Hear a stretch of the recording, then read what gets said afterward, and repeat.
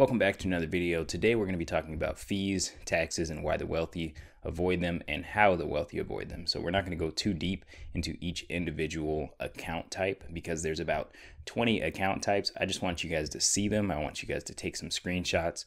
And I want you guys to understand that setting up some of these accounts can be a huge help. And I want you to see how much of a help they can be. So start out with taxes. Actually, we'll start out with fees.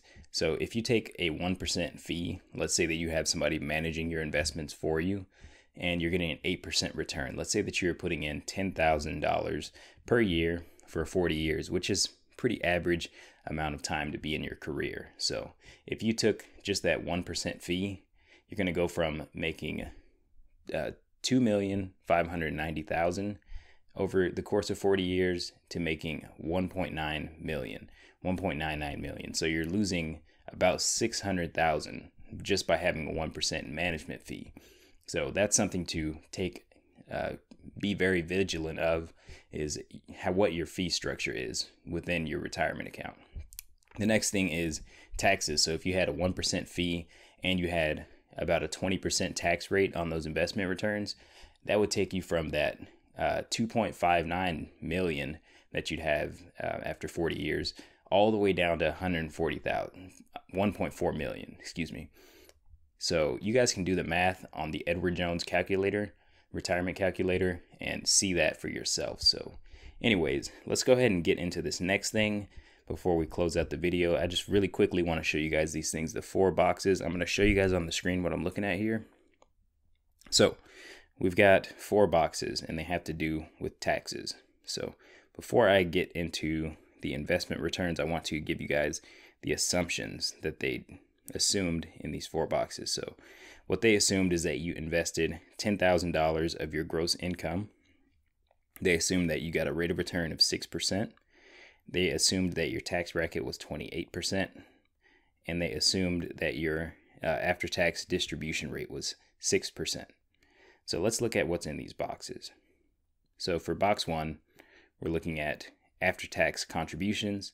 They're taxable during accumulation, and then they're taxable when you withdraw. So these are things like bank accounts, certificates of deposit, money market accounts, some bond funds, some government bonds, and government securities.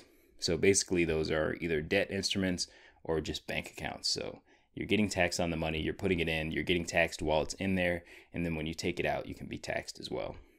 So that's box number 1. Box number 2 down here is after-tax contributions, non-taxable during accumulation, and taxed at distribution. So here you got annuities, you've got certain cash value life insurance, you've got non-deductible IRAs, you got excess contributions to qualified plans. So like if you had excess contributions to, say, an education plan or something like that, that's a different topic for another day. And you've got U.S. savings bonds.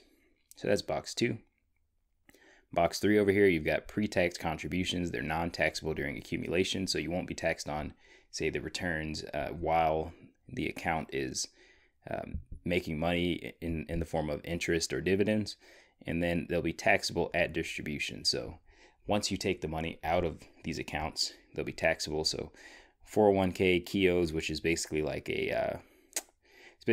an IRA, a SEP IRA. It's basically the same thing. It's for non-incorporated businesses or self-employed individuals. You got pension plans, profit sharing plans, self-employed pension plans. It's a SEP IRA. Deductible IRAs, tax sheltered annuities, 403b, so that's like teachers and whatnot. Simple IRAs or 401k plans.